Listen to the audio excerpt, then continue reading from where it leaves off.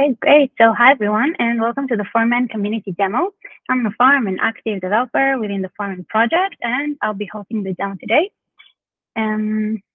Before we get started, I want to remind you that you can always ask us questions here in the Google chat and also on metrics. Yeah, I guess we can move on to our agenda. So we have three regular demos and then one use case demo on the Foreman Ansible plugin. So I'll share a quick update from the community and then we can move on to our demo. Yeah, so the first update is regarding the Foreman 3.11 release schedule. So currently we are in the preparation week of the current Foreman release, and stabilization week will begin next week, followed by the branching process the week after, which is 2 weeks from now. So we are hoping to get everything done by the end of the month and then start with testing the actual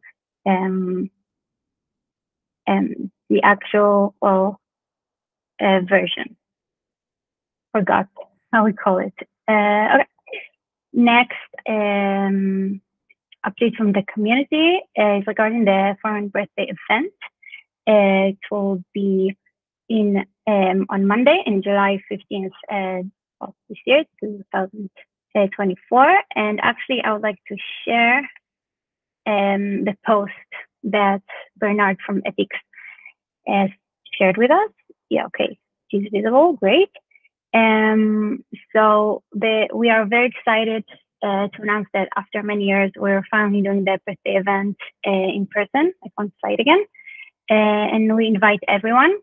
So please make sure if you want to attend, you need to register to let them know in advance. And I think that's it. You can find the post in the agenda, the demo, if you want more details. Okay, great. That's it. Yeah, we can move on to our next demo, which is by Ian. Yeah, Ian is here. Great. So container push beginnings. So Ian, yeah, whenever you're ready.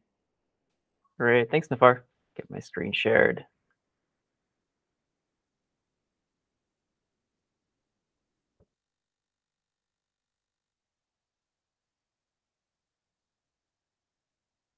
Alrighty. Cool. Sharing my screen now. So I'm just going to give a little preview today about our new feature of being able to push containers up to Katello. So this feature is going to be partially available in Katello 4.13 and is aimed to be fully functional in Katello 4.14. Previously, before Pulp 3 came around, you were able to upload manifests, and that was kind of our interim solution for people adding their own custom stuff without having a container registry. And there was an attempt some years ago to do container push with Pulp 2, but I don't think it got fully working. Anyway, now we're finally adding it. So I'll just show you what we have currently. So in its current state, you're able to push container images to Pulp, and Pulp will take them in, and that's pretty much it. It's mid-development, so you won't see anything in the UI quite yet. One of our other developers, Quinn, is going to have a pull request out soon to finish that part. So let me just show you what you can do so far. And actually, I won't demo it here, but there is one line of code you can comment out, and if you do that, you're actually able to pull these images as well. But that's a secret that no one will have to deal with because it should be functional in 4.13. So if you have some container images, let's do a Podman image ls. So I have a couple images here. Got a curl one, I have this Ariana one, and one I actually pulled previously that was synced in Katello. You can tell because it has this insanely long name, as we tend to have. So let's say you want to push this up. I think I with how the name is, I'm pretty sure I synced this directly from Quay. So if you want to push an image, let's just check that I logged in. Beautiful. So we could do a podman push, and then we'll give it the image ID, and then you'll give it the FQDN of your server.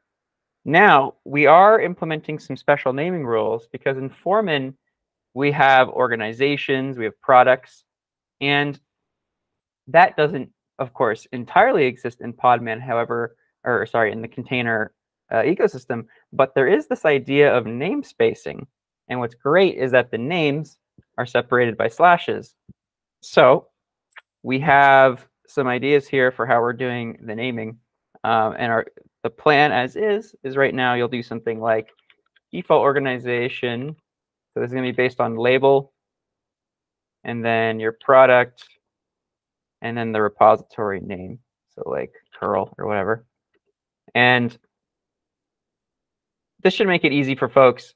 The important thing is currently we have that whole naming scheme. We want to make sure that what you push to, you can also pull from. So that naming scheme, the special Catello container naming scheme, is totally disabled for push. And so you'll be able to push this and then pull it with the same name. Now, there's one caveat. If your organization does this, I'll be surprised. However, imagine you have a default organization with now labels. Actually, I should back up. Labels in Catello Foreman for organizations are cap sensitive. So you might have a default organization that's like of multiple cases and then another one with the same name. I really hope you don't do that. But if you do, we will also have a mode where you can have this ID prefix. And then instead of giving the labels, you can give the IDs. But that'll be for the 1% of folks who actually have that. So for the rest of you, let's just forget I ever said that and keep going. So if you push this, you'll see this nice stuff from Podman, and you can see that it got pushed through. Now, you won't see it in Catello yet because we don't have that set up. However, but we can poke around in Pulp. So let's use the Pulp CLI here that we have set up. So we'll do a sudo pulp container repository. Now we have to, it's a new repository type. It's called the push type. So we have to do -t push list. And we see we have our repo here. It has the name default organization / my product / curl. So that's exactly where you'll be able to pull it from. And what's cool is that in Pulp, a distribution gets automatically created for these special push repositories. So we can do, likewise, we can do a Pulp container distribution list. And then we'll see our distribution that got created. So the important thing is this registry path. So this is, you could copy and paste this and pull directly from it. So we have my FQDN here, default organization, my product, and then curl. What's very nice is that to the container ecosystem, this is just the name of the container. But Pulp also ends up creating a namespace for the stuff that precedes curl. And yeah, now I can't pull this right now because as our code is, it's trying to protect these repositories, but because it doesn't exist in our database, it'll just throw a 404. But I said before, you could actually comment out the line that does that checking, and you would be able to pull this directly from Pulp, which is nice. So yeah, that's more or less it. The next time we do this demo, might be me, might be Quinn, but we'll have more to show. You'll actually be able to pull the content, and you'll be able to see it in your list of repositories. But yeah, that's it for me. Let me know if there are any questions. Thank you, Ian. I guess no more questions, but yeah, maybe later. And next one is Samir. Samir is here. Great. So container manifest labels and migration by Samir. Whenever you're ready. Hey, Nofar, can I go after the next demo, like next person? Sure, yeah. Let's try it. Let's see if Oleh is prepared. Oleh supposed to talk about remediation wizard. Yep, sure. Okay, great.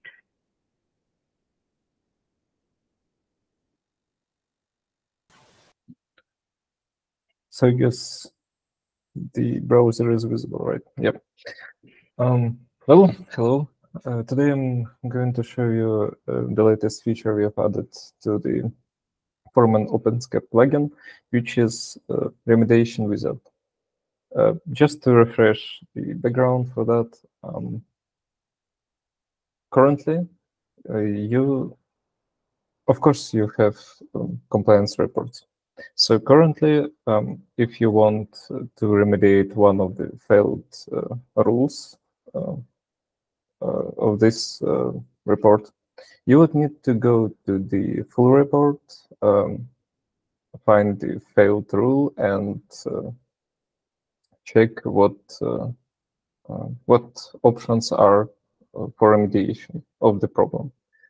Then you would go select one of these, copy paste the solution into, let's say, a remote job and run it manually, or just create a different solution by your own as well. In both cases, you would do it manually, and you would need to go through all the rules again manually. But now we have added Remediation Wizard, which should help with that and automate things for you. Let's show you just one of the easiest examples, just for the sake of the demo. So I have this rule on this host, which is, let's say, carry, and I have this failed rule, which is telling that my host should have aid package installed and configured. So here in the actions dropdown, you have now remediation button, which will invoke the whole wizard. First of all, you would need to select the method you want to remediate with. Of course, remote job makes sense to automate things, but again, just to be able to see other options, so you don't need to go to the full report. You can observe them just here. So, for example, let's say the same rule, install AD. Here are some snippets and snippets and scripts and all of that, and you can observe it right here as well. Nothing much, but pretty useful.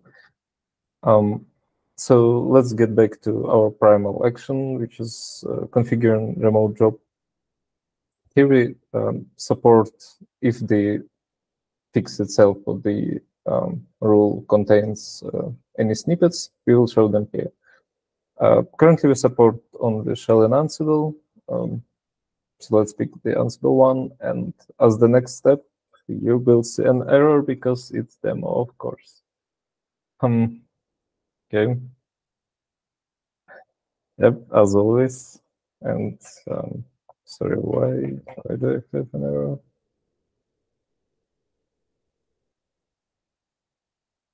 For unknown reason, but let's assume simpler load will fix things.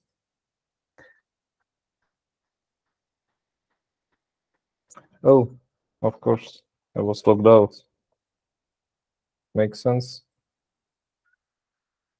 Sorry about that.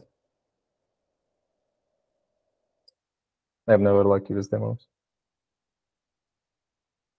But just since we're waiting for that, yep, session time's out. Anyway, what I wanted to show you is that after we selected the job and, well, the provider for the job, we then will see a list of hosts we can choose from to run remediation on. Of course, by default, you will want to run remediation for this particular rule for this particular host, but you are not limited by that. the remediation wizard supports also other hosts which fail this rule. They should be fetched automatically and presented as a list. Just 1 second loads. The report is quite huge. But anyway, you could select other hosts from the rule, from the list. Sorry, I will show you again.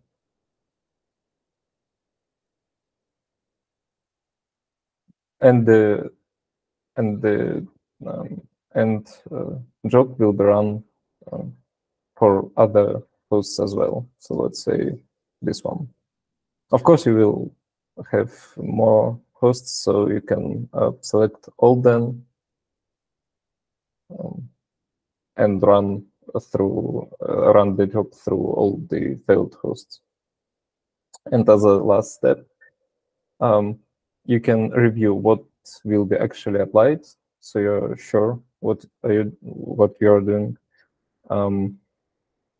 Also, you can view other helpful information about the problem, but that's pretty all. Then you click run. The remote job will be created against the hosts. You can see job details here. It will redirect you to the job itself. And no, so it's running now. After it's completed, the report itself won't be updated until the next automatical run of SCAP scanning. And I guess that's pretty much it.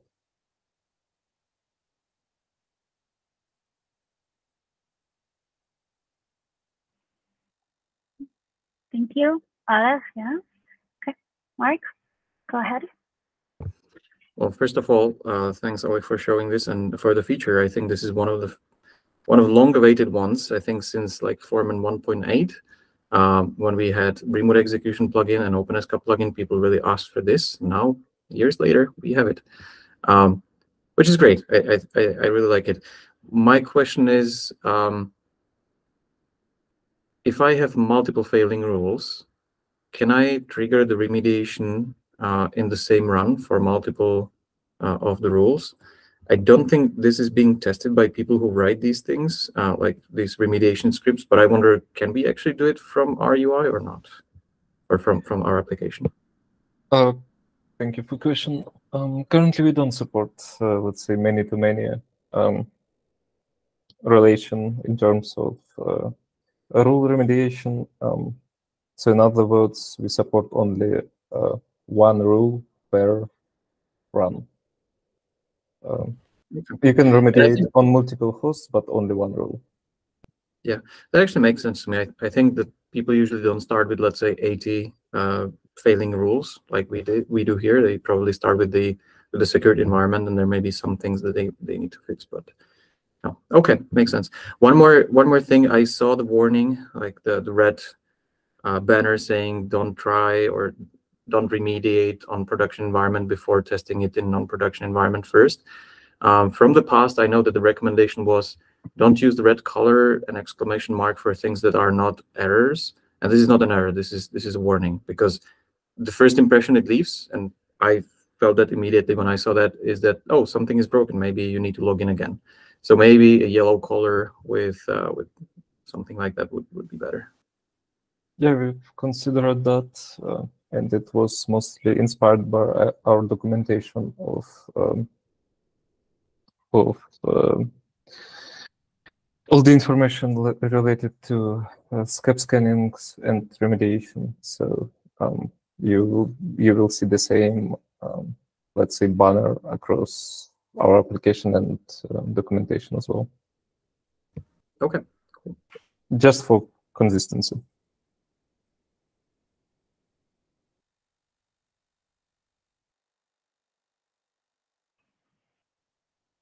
Okay, I guess no more questions. So Samir, can we continue with you?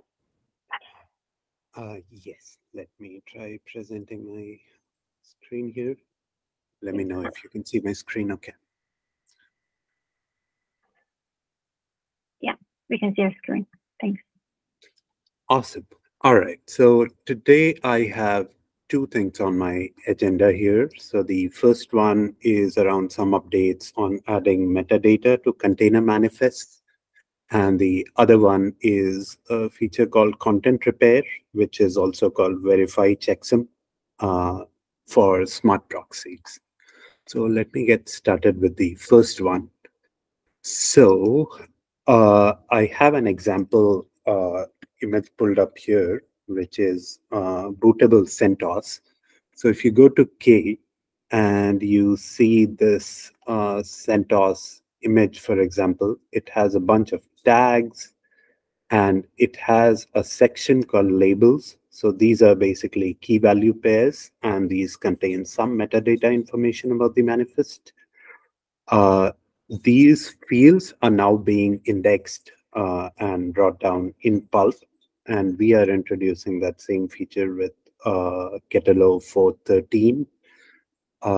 So some new fields here are annotations, labels. So both of these are key value pairs, annotations and labels. And we have two Boolean fields. One is for bootable containers. So there's a flag is bootable. And then in process to support Flatpak in the future in Ketelo. So we have another field called is Flatpak. So these are the fields. So one thing about this is manifests that you had in your system before the 4.13 upgrade will need to run a specific pulp task, which is called handle container image data. And that will be added to Foreman maintain. So if you're using Foreman maintain, that pull request is still in progress, but we have a new task here. Container handle image metadata. This will be added to post upgrade tasks. So if you use Foreman maintain for your upgrades, then that should work. Or you could run this manually after the upgrade. There's another task. So once you have this, so on 4.13, if you index and sync new container repos, you'll get these fields. For existing repositories, you'll need to run that pulp upgrade task. And there is another thing in the works, which is a Ketelo rake task, which you'll need to run to populate this information for older data. So this is in two parts. We will have more details around this as our PRs start getting merged, and we'll go over the upgrade flow once we get to 4.13. Okay, so this was one part, and the other agenda on my demo was some new tasks we have added. So let me go over some background there. So for our repositories, I'll use the same repository. We have always had this action, which is called verify content checksum. So let me run this and see the task on the UI. So you'll see this task. It has this progress presenter. It's identifying corrupted units. It's identifying any missing units, and then it's trying to repair it. So we have had this task on the main Foreman server, on the main pulp, but we did not have this task for smart proxies. So we have added that capability now, but it does not live on the UI because this is not something we want users to be running too often. But the support is on the API and handle. So let me show you how that looks like. So the command here lives under capsule content. It's called verify checksum. And let me see the help for this. And let me go over the setup here. So I have a smart proxy here. Let me go with this. I can look at the content. So here I have this smart proxy, which is tied to library environment. And we have a couple of content views here. And these content views can have as many repositories as in the content view. So we have this task here, which is verify checksum. It takes certain parameters. which are optional. So you can target your repair task to a particular content view associated to the smart proxy. You can target it at a particular environment. You can target it at a particular repository if you have identified a corrupted repository which has the corrupted artifact. Or you can run a global repair task if you do not provide any of these parameters. So that would look something like this. So if you're trying to run a global repair task on the entire smart proxy, you just provide the ID of the smart proxy. So in my case, it's ID 2. So let's check that out. That will trigger a task. And let's go look at that task on the UI.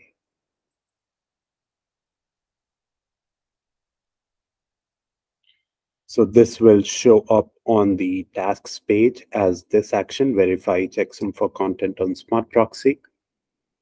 You can look at the time flow task. You see 3 subtasks or 3 run phases here, 1 for each repository. So this is a global repair task. So this will perform this action on all of the repositories on the smart proxy. And similarly, if you wanted to narrow it down to a particular content view, 2 in this case, so that task would run only for the specific content views. So we have these options that are passed to the task, so you can narrow it down and you can shorten the runtime. So in case you have a big smart proxy, a global repair might not be the best thing for you because that might take a long time. So you can target specific repositories, content views, etc. Couple more additions here. We have also added the same task of verifying checksum to content view versions. This was not available earlier. So, but now you can run this repair task on content view versions that are published on the main Foreman server itself. So this is something you can use if you have identified the exact repository in the exact content view that is not working for you. And yeah, that's about it for me.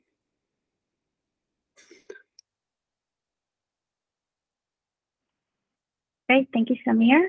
Any questions?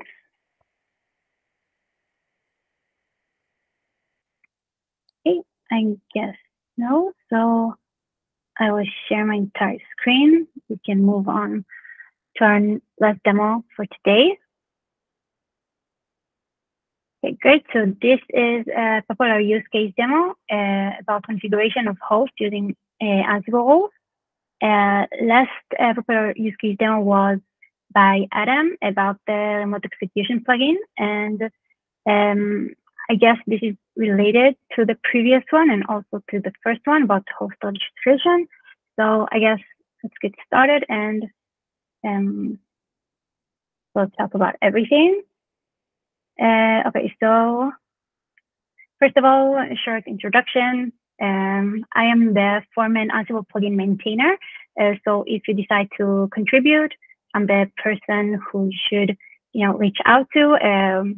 I'll be more than happy to help out with everything and discuss any suggestion or feature you would like to talk about.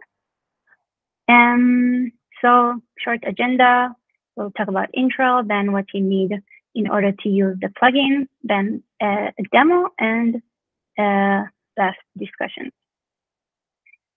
Okay, so let's just say the obvious. What is Foreman and what is Ansible? So Foreman, obviously, I hope everyone knows, it's a life cycle management tool. You can do basically everything regarding host management, starting with provisioning and then the whole configuration process and monitoring, with many, many other features we won't cover this time. And Ansible is a popular open source tool that provides automation, configuration management, and orchestration all in one. Naturally, they're both working very well together and makes a lot of sense to use them both. So the Foreman Ansible plugin There's a seamless integration between both of them. What you can do, you can leverage the Ansible playbook features and roles within Foreman. And one big feature we'll talk about is the fact that we are using the remote execution plugin to run the Ansible playbook, which gives us a lot of flexibility and better performance while running Ansible within Foreman. So let's talk a little bit of why should you use the Foreman Ansible plugin. So one main reason is the unified interface. So if you are already using Foreman to manage your hosts, I guess this makes a lot of sense to do everything within the same platform. Also streamlined workflow. So that means that you can leverage Foreman's powerful provision capabilities and all the configuration you can do within Foreman. If you're using Ansible automation features together with Foreman. So you can save a lot of time, and all of us like to use one tool and not start using different tools. It can just save us a lot of time. So you can run Foreman Ansible plugin via the GUI. We have API. We also have CLI, which I will demonstrate later. And I will also like to mention that, well, obviously because this plugin exists for a long time, you also have the Foreman Ansible modules, which we cover in a different deep dive. Not for now, but I would just like to mention that you have a very big collection of Ansible modules there that are specifically designed to interact with the Foreman API. So you can use this module, for example, to automate various tasks within Foreman. For example, you can automate provisioning hosts, managing host configuration, and managing Foreman resources, like let's see, start, like networking settings, partitions, and package installation. So I know we have a lot of things to cover, like why should users use the Foreman Ansible. This is just one of them, and I think just the best way to demonstrate it is by showing you a demo. So before that, I would like to cover what do you need in order to use the Foreman Ansible plugin. So obviously, yeah, you need to install Ansible, and also you need the Foreman remote execution, as we mentioned before, and smart proxy. We'll talk about it a little bit later. And how the magic happens is by using the Ansible runner. And there's also something optional called the Ansible callback plugin. So let's talk a little bit about everything here. So Ansible requires the remote execution plugin, which requires the smart proxy. So that means that you would need to register the smart proxy on Foreman. And then if you would like to use the specific smart proxy, then you would have to add the SSH key to the authorized key on the managed host. So the user will be able to run the remote execution command. I guess in the demo it will be clear if it's not now. And Foreman Ansible relies on the Foreman remote execution in order to be able to run playbooks remotely.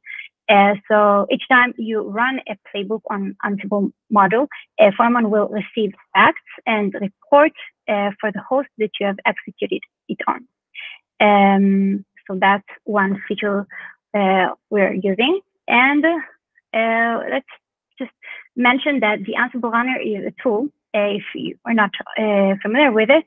And it's very powerful because it provides you a way to run Ansible playbooks, roles, and other tasks from a command line interface. That's why it's important that we're using it.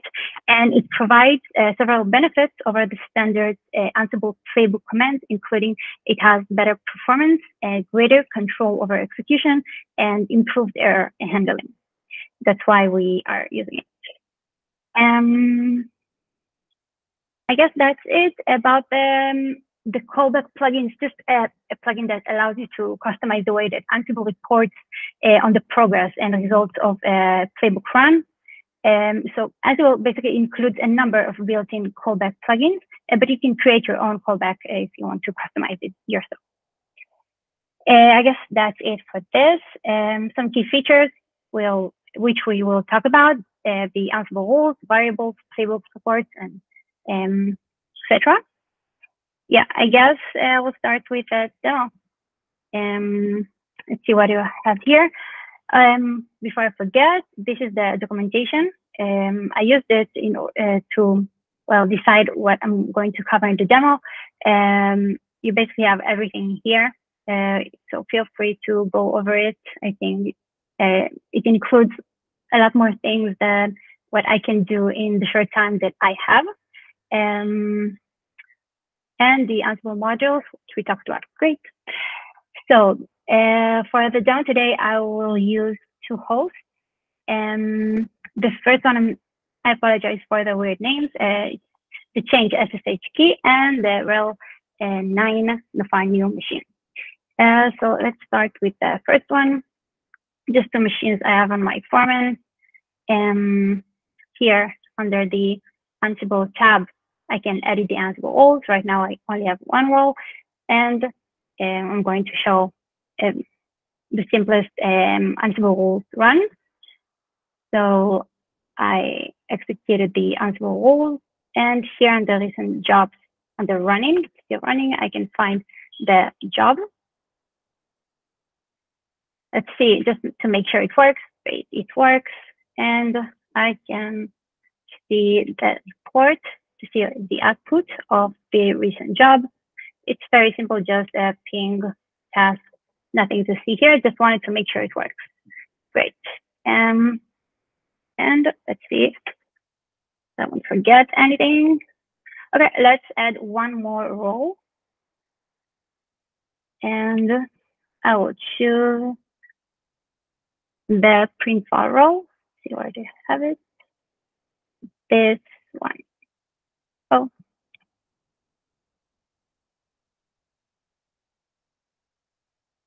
Okay, and let's, yeah, we can use them both.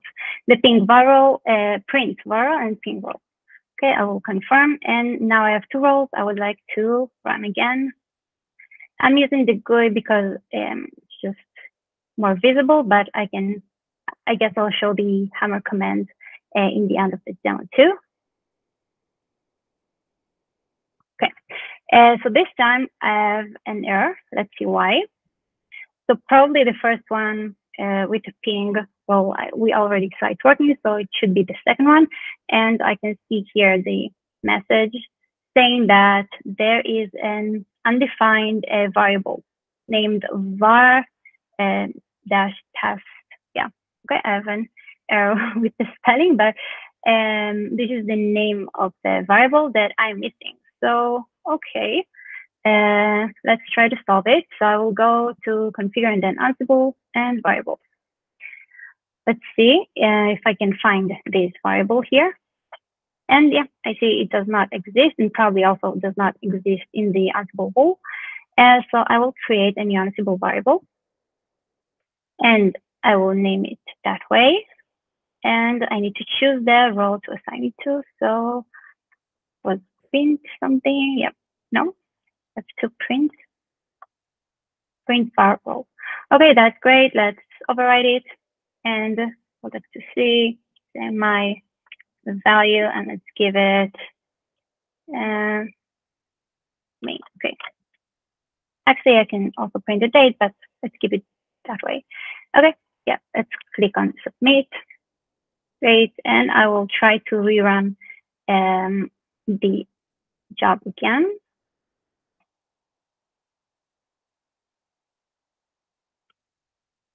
And so refresh it. And let's open the results. Okay, great, I have success. Good news. Let's see. And under print for row, I can see that the message is the actual value I just gave to my row. Okay, that's great. So we had an error. We covered how to add variables. Let's do it this time with a matcher, and let's use another Ansible role to do that. So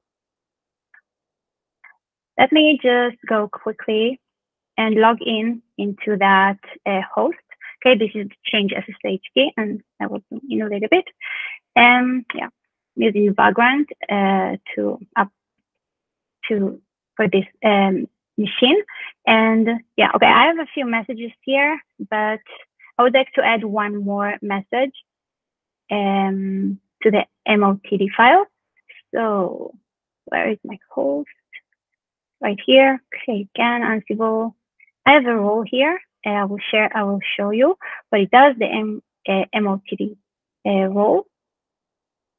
And if I will go here, I have it prepared. So hopefully you can see this is the list of roles that I have. But here, the last command, I printed the output of the role itself. So you can see what it does. Just add another line to the MOTD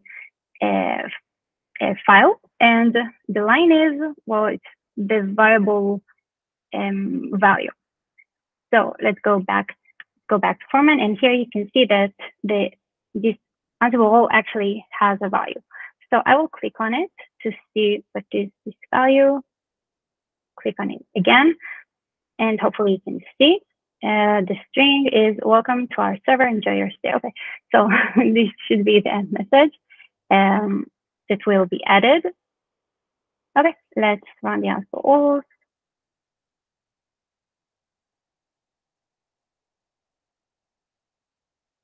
Okay, so I want to see success, and also I want to see that this file was actually modified. So it's going to the output. Okay, and great, I can see that this role has modified the MOTD file. And if I will try to log in again, I would expect to see this line. So yeah, welcome to our server in Jersey. That's a new line. Great. Okay, I guess everything works. Good news. And I won't do it, but I would like to show you that if I go to Ansible, let's see, here under the variables, I can see the value, for example, for this.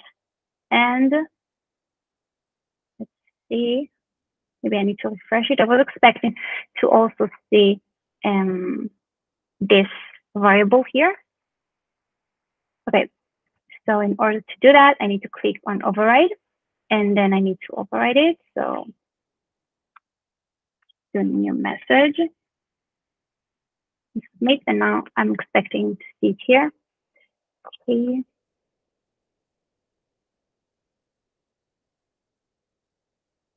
Yeah, and I have it here, and the source attribute is the default value, and I can change it if I want another message. So let's do server name, for example, this one. And now if I will run it again, I should see the new, actually, yeah, you know what, let's do it. It's relatively quick. Let's see if it works. On the running, I need to start closing my tabs. Okay, great success. Let's see, the file was actually modified. Okay, great. Now I need to close connection and SSH again. Yeah, server name, change SSH key. Just a simple example. Obviously, you can do so much more. You can play with the variables and adjust it accordingly to each host. Yeah, okay, let's see what else I want to show you. Okay, let's go quickly over the job template. Do it from here, and also, so here under commands, there are different commands you can run. I think the easiest way to see it is to see the actual template, but I guess like individual. So if I go to job template, let's see this tab, I'll close, and I will search for Ansible. I can see all the job templates related to Ansible that I can run on my servers. So Ansible collection, for example, I can install collections from the Galaxy. This is the default playbook that we're using to run Ansible roles on hosts. Also, you can install Ansible roles from Galaxy, from Git, and you see so much more. I guess the best way is just to go in each one and just to see the output of it. This for example. Next thing I wanted to show is the settings. We also have the settings specific for the Foreman Ansible plugin.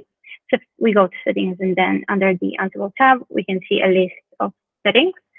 It's just one way to set it. For example, the default verbosity level here, I'm using the default. I can disable it, or I can change it accordingly to my needs.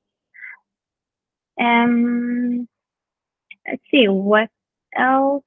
Oh yeah, I guess we have a little bit more time, so I will quickly show you examples of how I can also do the same from Hammer. So let's list the roles, all the Ansible roles that we currently have. Okay, great. I can see I have 50 roles. And if I want to see the list of roles of a specific host, this time my host is the change SSH key. And I can see it has 3 roles, which we saw previously. What else? Let's see. I want to add a role to this specific host. Let's say I want to add this create temp test file role. I will use, I will use this command. Enter. So I have the Hammer and then host as role. I'm adding just one role. The ID is 2 and the name of the host, and I see as role has been associated. That's great. Let's make sure it works. So I will list the Ansible roles again, and I'm expecting to see, this new role listed. And let's do one last command to delete this role I just added. So this time it will be remove instead of add. And the arguments are the same. Ansible role has been disassociated. That's great. Let's make sure. Okay. Yeah, that's great. I have only 3 roles. Yeah, there are other things you can do. Let's Ansible. You can list all your subcommands here and have like a better description of them. I guess that's it. Let's see.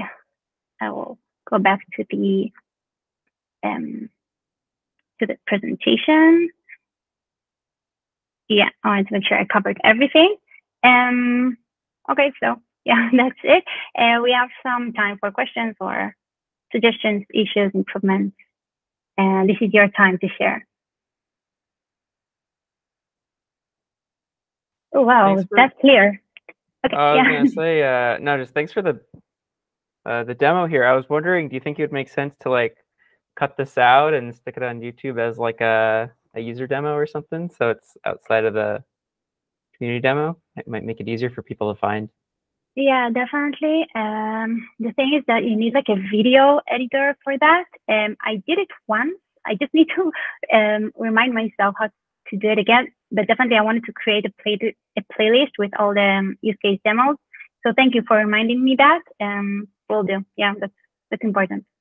Sure, no problem. I do video editing sometimes for my demos, so I can help with that if you want. Okay, thank you. Yeah, I'll reach out if I can't find, easily my old ways, how I did it in the past. Thank you. Sounds good. Yeah, any more questions? Yeah, thanks so far for the demo. I have one. So you mentioned that Foreman Ansible relies on the remote execution, and I think in one of the past use case demos, we have seen that remote execution has the ability to schedule the run to either specific time or even like recurring execution.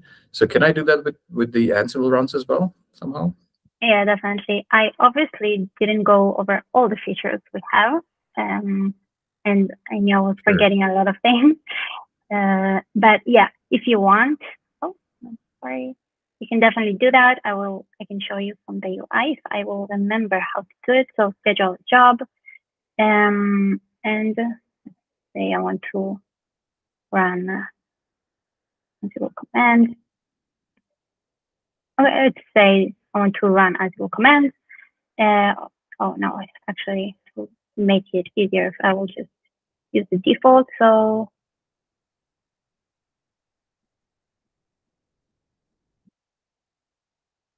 Ansible table, yeah, Ansible roles and the default. This is how we run Ansible roles on host and schedule. So well, I didn't go through all the fields you can fill in here, but for example, there's a state user. It's more related to remote execution, but obviously you can use these features also for Ansible because the way we perform this action of running Ansible jobs on a host using the SSH. So here under schedule, you can decide if you want features execution, for example, or recurring execution. Oh yeah, sure. Okay, now that makes perfect sense. Mm-hmm. Okay. I don't remember there's another way to do that, but just skip my mind. Maybe if you go to the host detail page, there is also a subtab called jobs. I think maybe there's some scheduling. Maybe I'm missing. If you go to the Ansible tab here. Oh, right. Thank you. Yeah, jobs here. So schedule a recurring job. Yeah. Oh, nice. Thank you. Yeah, forgot where to find it. Okay. Yeah, any more questions?